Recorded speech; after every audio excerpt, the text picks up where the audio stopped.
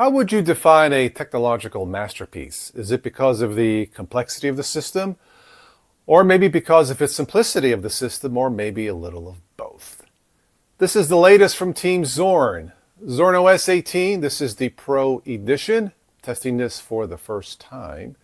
Running this off a live USB stick, and this is probably going to be the safest way to test this if you are a Windows user.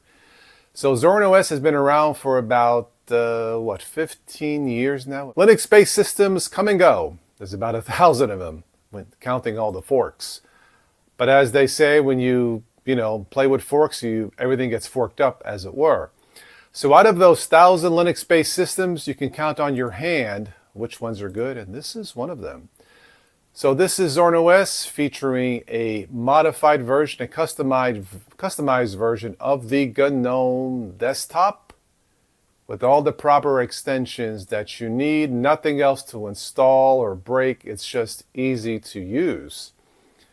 All right, so let's take a look at my system here. And I'm running a Lenovo AMD Athlon 2.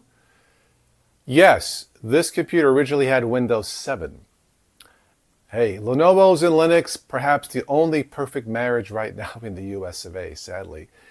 And guess what? No Wayland, you can still use X11. Thank goodness for that. So this machine is maxed out with 8 gigs of RAM. I did upgrade from a hard drive to a SSD drive. Yes, that is definitely going to help. So the computer is definitely from the dinosaur age, but it still works. And Zorin OS 18 Pro, even off a live USB stick, isn't too bad. It really isn't. All right, let's continue. So I said this as a modified version of the GNOME desktop. Once you install this, there's no terminal commands you need, as in Ubuntu, to make it more user-friendly. Not required here. So the taskbar, the panel has been customized for some extra goodies, some extra shortcuts. And here we are using about 2.1 gigs of RAM off a live USB stick. Is not bad, really. Let's go back here. We'll right-click. And we can change this if we want to go to taskbar settings. Now, this is something you really cannot do in Ubuntu. Position. And let's put the panel to the top, where I usually like it on a 50-inch TV. You don't have to do that, but it works fine. So the usual shortcuts here: time and date, power, volume, microphone settings, night mode, and all that. English keyboard. I did install Simple Screen Recorder using the terminal. I know what you're saying, Windows user. Oh, geez, here we go with the freaking terminal again. You do not have to use the terminal to install apps on Zorin OS. So relax, sit down, have a beer. It's not that bad. Like I said, I did install Simple Screen Recorder. Hopefully this is lightweight enough to run and not sputter running this off a live USB stick. So as I stated, you can right-click, some extra goodies here. We'll take a look at the Zorin appearance at this, because that's where this one shines. All right, so Simple Screen Recorder, the Software Center, and this here, this will probably be the preferred way for a Linux newbie to install software. There are other ways, but if you want to keep it simple, use this. Now, this is probably, it's going to run a little bit slow off a USB stick. It's not the fault of Zorin. Again, I have a 14-year-old? Is it 14? Yeah, I have a 14-year-old PC with this one. My goodness. Running this off a live USB stick. And yeah, it's going to sputter a little bit, but not too bad as you see. Again, this is just an old dual core. But I wanted to show you Windows users how this looks if you're wanting to explore or install software. All right, let's get out of the file manager. Simple, similar to, I guess, Windows Explorer file manager, I guess, if you want to go that. Pretty basic stuff here. Your file names here to the right and to the left, as you see here. You can change how these are oriented. Again, simple stuff. Let's go ahead and exit out of that. The Brave web browser is installed by default. No more Firefox, and that's good. We have one shortcut by default to install Zorin. I will not. This is just for testing purposes. Let's click the Z menu and see what is installed here. Now, being this is the Pro, it is loaded. Accessories. All right, clocks, desk flow, files. I won't go through all of this. Ooh, secrets, a password manager for GNOME. Okay. Planify, never worry about forgetting things again. That's interesting. Solanum, I don't know what that is. Solanum. Okay. Warp, fast and secure file transfer, weather, and back. All right. Graphics. Yeah, Blender, Darktable, a lot of multimedia stuff in this. I do use Shotwell occasionally. Let's go back. Internet, probably not much here. Yeah. Brave web browser. Newsflash, a news aggregator. Keeping up with your RSS feeds. I use this in Ubuntu and in Linux Mint. Web apps, I don't really use that much. Office, the usual. LibreOffice Suite.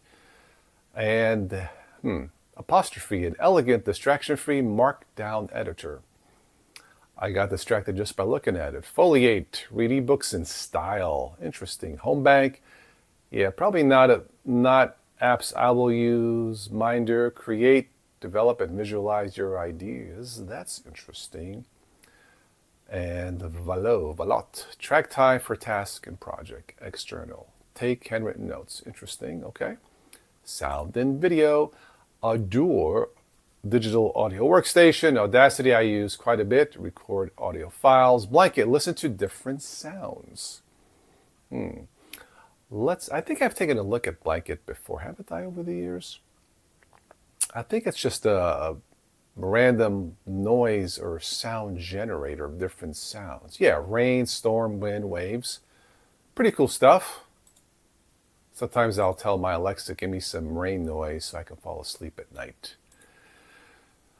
Okay, let's see. What else do we have here? Brasero, camera, drum machine, easy effects. I did install Simple Screen Recorder. Glad to see VLC is installed by default. The best media player for both Linux and Windows. It just works. And again, this is a multimedia oriented. Yeah, Handbrake, Kdenlive, very good. System tools, boot repair. Okay, disks. Power statistics, Muzg setup Muzg engine. I don't know what that is, to be quite honest. All right, you can take a tour. Windows app support if you really need to use Windows applications. We'll take a look at Zorin Appearance here in a second. Zorin Connect, connecting your mobile device. Utilities, advanced network configuration, backups, calculator. Nothing unusual here. Yeah. A search tab here, and yeah, I mean, this is all apps. This is pretty much self-explanatory, I do believe. Home, desktop, document, so on. A bunch of shortcuts here to the right, and of course we can click this for more power, as Arnold would say. I need more power. Thank you, Governor Schwarzenegger. That never gets old. All right, let's go to Zorin Appearance. Make sure Simple Screen Record hasn't crashed here. Looks like we're okay. An error here. Hopefully this will be good enough. Okay, let's get out of that. Zorin Appearance. Well, there are, what, 12 different themes here? Layouts. Layout theme, effects, jelly mode.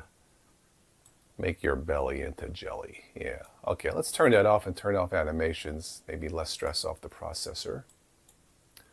All right, desktop, we can add the home and trash if you want to. Windows, new window placement centered, and so on. Yeah, we'll keep it there. The interface, overlay scroll bars. I won't change anything here. Fonts, we'll leave that the way it is. Let's go back to, what did I say, Zorin Appearance. So Zorin Appearance. Lots to choose from here. Let's see what we have here. Click the first one here at the top left. All right, a simple menu there with the panel at the bottom. Next one over.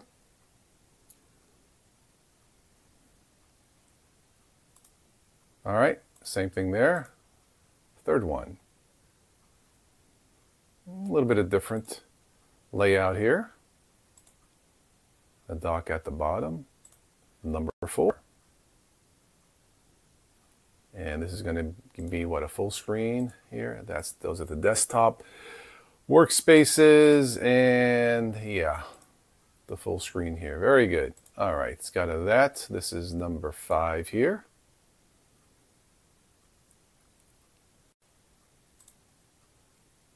Okay, another looking menu there. Number 6.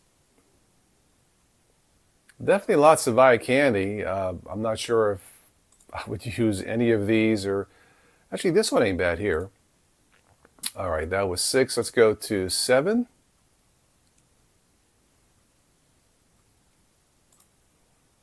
Yeah, I kind of like that one. Number 8. This reminds me of the old Ubuntu. Probably will not use that. Number 9.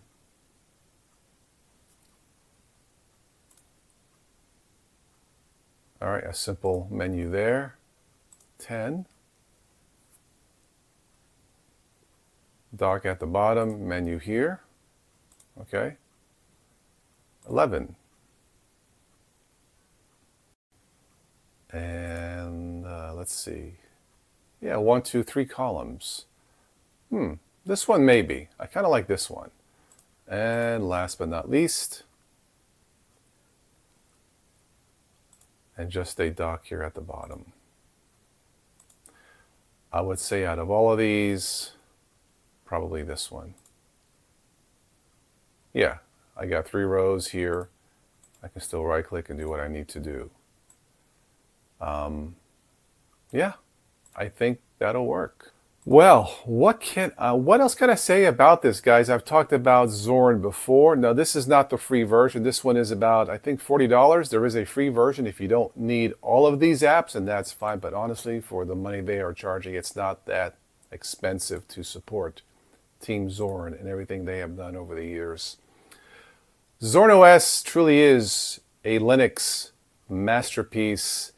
And yes, this is definitely an option for you to get rid of Windows 10 and try something like Zorin OS 18. I approve as a Windows user. I approve this. So yeah, that's it. Let me know what you guys think about all this. I will catch you on the next one. As always, thank you for stopping by, and arrivederci.